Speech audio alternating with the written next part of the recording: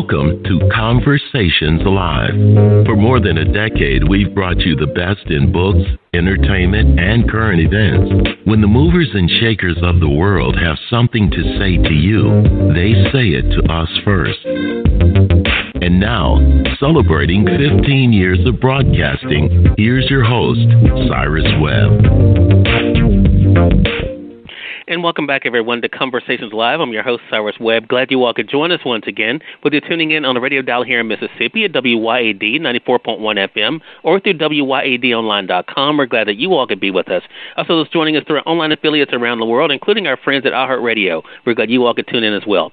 You know, our next guest is someone I have to admit I just recently discovered. I think so, a very powerful episode of one of my favorite shows on ABC, For the People. But Mike Wade has definitely been able to do work that he loves for some time. We're going to talk to him about his journey, but also what it's been like for him to bring different types of characters to life, including the character Rodney that I don't think anybody who watched this episode of For the People will forget. And if you guys are just not finding out about Mike, I'll let you know at the end of our segment how you can stay connected with him.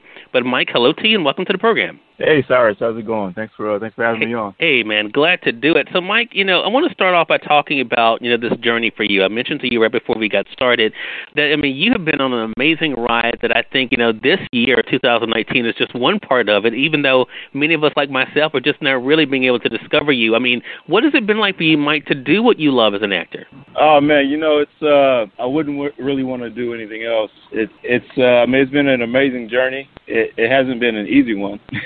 But I'll definitely say it's well worth it. All the work that you have to put in, the dedication, it's worth it to, tell some powerful stories and affect people in a positive way. Exactly. So, I guess an obvious question would be then, Mike, for a lot of us is how did this all begin? I noticed even when I was on your website when I was prepping for this that, of course, it seems as though acting seemed to speak to you. What was it about acting that made you say, this is one of the things I want to do with my life? I've always been interested in acting. I remember my mom telling me that I was at times the class clown in school. I would get done with my work early, and then I would kind of entertain the people around me. And over the years, I kind of shied away from that and just, focused on my lessons. But I just, for myself, watching TV, watching film, I'd always, learn something from it. There's always some message, in a play, in a film, TV. So if we can do that, then, if I could be part of that, then, I'll be a happy guy. And so, went to school and, in college I studied psychology, and a buddy of mine, he convinced me to take these 2 acting classes. And, I told him, hey, I don't want to be around actors. Actors are weird. And he says, come on, man, it'll be an easy A. So I went in there, and obviously I loved it. And I came to find out actors aren't weird. Actors are in touch with themselves. They're compassionate. They see the world differently. And now I see the world the same way. So that's pretty much what it was for me. My coach in that acting class, he encouraged me to give it a shot, and I went ahead and did it. It was something that I always wanted to do, but I was, like most people, I was a little scared to go for it. But I was surprised to see once I took that first step, how things just started opening up for me. The next step became obvious to me. So, it hasn't been an easy journey, but I know that I'm on the right path. Yeah. And knowing that you're on the right path, Mike, is that one of the things that kind of keeps you motivated? I've talked to a lot of people in your industry over the years on this program, and one of the things I've noticed for those especially who've had some years behind them is that, they're definitely doing it because they're passionate about it, and then, 2, they can't see themselves doing anything else. Is that kind of where you fall in when it comes to where you are at this point? Oh, absolutely. If there's, any other actors who are looking to make a career at this and they're sort of new, they'll second what I'm about to say. There have been numerous times when I've thought about doing something else, but I just can't break away from it. It's like I have to do it. You have to be smart with your money. You have to keep a low overhead. But I just, I thought about, I have a college degree. There's numerous other things that I could do, but this is what I have to do. So, yeah, there's been times when I thought about it. Hey, maybe I can do something else. I could be living like some of my other friends. But, to me, this is worth it. And So after college, I went to a professional acting school, and in my first year coach, what she told us was, you guys would have a good reason to be here because that's the only thing that's going to keep you here in acting school, but also just pursuing a career as an actor. And for me, it's about affecting people. You know, it's great to get a paycheck. It's great to be able to support yourself doing what you love, but I don't think you can put a dollar amount on affecting people in a positive way. Somebody seeing your work and, maybe they're not able to express themselves and they say, hey, that was it right there. That's priceless. I can't put a dollar amount on that. So that's what kept me in this, just affecting people in a positive way. Well, Mike, I can definitely tell you, which is what led to this conversation today, you definitely are doing that. I was not aware of you by name before this past week, and before I was watching For the People and watching this episode unfold and seeing you bring the character Rodney to life. I'm sure you have gotten a lot of response from this episode. I want to talk about that experience, especially in wake of what you just shared your coach told you, because, I mean, the passion you brought out in bringing Rodney to life in that episode and his arc in that episode was really powerful. I mean, what has it been like for you to see the way that people have responded to that? Oh, it's been great. It's like I said, there are people who have brought up the fact that this episode and all the episodes of season 2 of For the People are based on, real life occurrences. So for me, I'm fortunate that I'm just playing a part. I'm telling a story. Unfortunately, there was somebody who really experienced something like this. And that's my motivation. Anytime I get a part, anytime I play a role, I always want to do it justice. I always remember, hey, somebody's been through this, and so I take it very seriously, and I'm willing to put myself in that emotional place. So it's been great to get the response that I've gotten. So I'm very grateful for that. Yeah, well, like I was, half joking with you about before we began, it was not easy for me to find you initially, but thankfully I had some help thanks to Twitter. Twitter's always come through, and I have to say Shondaland is definitely, the Shondaland family and crew and supporters have always been gracious to me.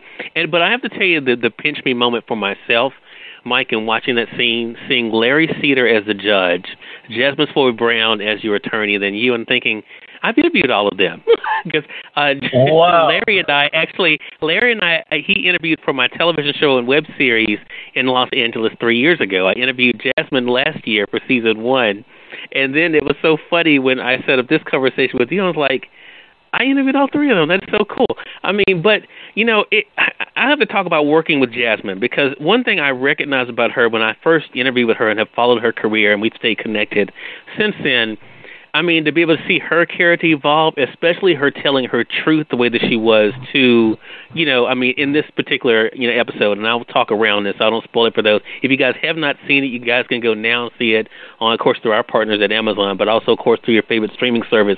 I mean, what was that like for you when you first saw the episode? I'll ask it this way, Mike. What was it like for you to kind of see it all unfold? It was great, and I think it was just a testament to what a collaboration, TV, film, any type of art form is. Chelsea Great, the writer, amazing writer, and like you said, so seeing it on TV was different than reading it myself, different than the table read with all the cast there, because you get to really see how the main point all connects with all these different characters, and I don't want to give it away either, but it's just a powerful, powerful message. And Rodney's part of it was, just one part of the whole. And working with Jasmine was great, man. She's really a beautiful soul, such a sweet person. It was such a joy working with her. I can't, it's hard to put it into words, but it was great. Yeah. Well, for those who are just tuning in, he's on the radio side or online. You're listening to Conversations Live. We're excited to welcome to our program today an actor who definitely has wowed people thanks to the newest episode For the People. If you guys have not seen it on ABC, you guys definitely need to do it. We're talking about actor Mike Wade. We're talking to Mike not only about the journey to acting, but also the love he has for it, and, of course, now what it's been like for him to share that with all of you. Now, social media, again, literally made this conversation possible. Ironically, and I have to shout out Tom Berica, because Tom was the one who helped me set up the interview with Jasmine as well. So all of this kind of is so funny how it kind of all ties back in together. But how has social media been for you? Because, I mean, you're on the sites like we are. I mean, what has it been like for you to engage with your fans and to realize that you do have fans that are following your career? That's amazing, man. And shout out to Tom as well. I remember speaking with him on the set. He's a great guy.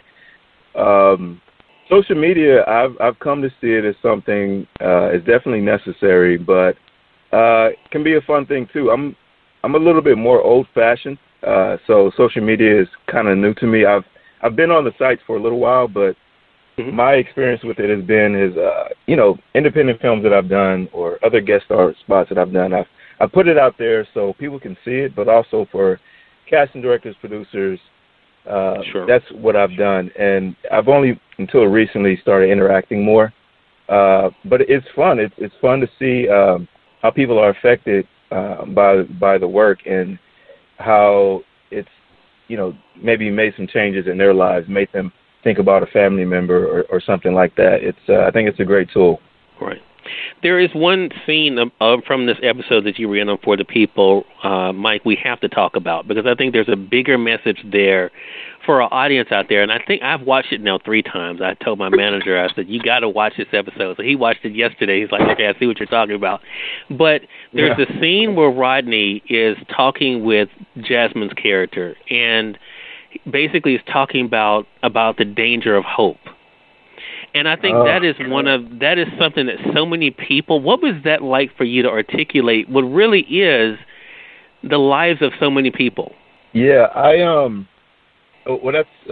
say again why it was so great working with Jasmine, because I think For the People, I think the cast is perfect. I think every character is amazing and each actor fills their role perfectly. And especially Jasmine, because as Rodney, you're speaking to this person who they believe it. They are filled with hope, and it's heartbreaking each time things don't, work out. Right. But to be in that place to where you don't have hope is very dangerous. Of course, when you're in that place, you don't recognize it. But the absence of hope is despair, and that's where we make some of the, I don't want to call them worse decisions, but hope is I would say vital. I say we need that to live, because if you don't have hope, how can you what are you living for? But from Rodney's perspective, that hope was killing him. Yeah, you see, so he had to make that choice. And for me as an actor, I just I don't know if I as far as preparation goes. Some stuff I think about, some stuff I think I just understand internally on an instinctual level. And I think with Rodney, much of this was coming from instinct. It wasn't really coming from my mind. It was coming from a deeper place. In acting school, they told us not to share our internal motivations for playing a character, but I would say that I definitely can relate to Rodney. And as I was playing the part, I think I connected even more, if that makes any sense. Because when you initially get a part, okay, I'm glad to hear that. Because initially when you get a part, you're thinking about it, you're constructing it, and you never really know until you get it on its feet and you're working with another actor and you're there, in that moment. So with this character, I was really able to just be in the moment and just let things flow, and that's a great feeling. Even though this was an emotional roller coaster, it still feels good to be that connected to a character. Right. Well, hats off to you, Mike. I mean, it really, like I said, it struck a chord. I mean, so much so that I was like, okay, I got to find this guy. I mean, my manager would tell you, I think I watched the end credits probably 7 or 8 times. This is no lie. To see if and I actually Googled every person on there, and I'm like, okay, that's not him. That's not him. Well, that's not him. Until finally I had to just turn to Twitter and say, okay, who is this guy? I cannot find him. And I typically don't try to do that, honestly, because I respect people are busy, especially on a Saturday. Literally, for our audience out there, all of this happened on Saturday. I could not get that episode out of my mind. I tweeted it on Saturday. Look, I can't get this out of my mind. I need to know who this guy is. I want to interview him. And by the end of the day Saturday, they had tweeted me back the name, the handle. I reached out to you. You responded right back, and I appreciate that, Mike. And now here we are. So how does that feel? I have to ask you this question. How does that feel to know that you've been able to impact people just by doing what you love? Oh, man, that's it's hard to put words on that. I would say that's that's really what I believe my life is about. I think that's what I'm here for. I'm really about inspiration, and I get inspiration from certain artists, and that's what I'm about. Inspiring people, encouraging people. I know that through the arts we can create the world that we want to live in. Yeah. I think that human beings, we can do anything. We work together. We can. Look at technology now. We can do some amazing things. Right. But we have to remember, with what we create, we have to remember humanity. We have to remember people. And are we going to create things that are going to end lives, or are we going to create things that are going to preserve life? We're going to create things that are going to give people a better quality of life. And I think through the arts, we can do that. So a lot of the TV shows, a lot of the films, I think a lot of those messages are there. And that's what I tend to try to watch. And those are the projects I like to be involved in. So to hear that my work impacted people, I would say that feels great, because that's really my goal. I would say a life goal, because I've devoted my life to acting, to the arts. Gotcha. Again, everyone, Mike Wade has been our guest. Great conversation with you, Mike. How can our audience stay connected with you, man? Yeah, it's been great speaking with you too, Cyrus. I am on social media, Instagram, Facebook, Twitter, of course. At Mike Wade Actor is my handle for all of those. And I have a website as well, MikeWade.com. You can get links to all my social media, links to my IMDb page. Pretty much anything is there. All my contact information is on MikeWade.com. And, reach out to me. Well, Mike, man, keep up the great work, man. Keep, inspiring people through your passion and through your work, and looking forward to our next conversation together, man. Yeah, I definitely would love to speak to you again, Cyrus. Thank you so much for reaching out, and enjoy the rest of your day. Hey, you did the same thing, man. Appreciate that. And we thank your audience for tuning in to another great segment of Conversations Live. If you all came in late, you missed part of the conversation with Mike, don't worry. Thanks to our online friends, you all can catch the replay right after we go off the air. The link is already available through our social media site. So head over to Facebook.com/CyrusWebb or go to Twitter.com/CyrusWebb. If you click on the link there, you can listen to the show completely for free and share with your friends from there, too. Until next time, I'm your host, Cyrus Webb, saying, as always, enjoy your day, enjoy your life, enjoy your world. Make sure you take out time to enjoy some good music as well as a great book. Thank you all for choosing Conversations Live. Let's make it a great one.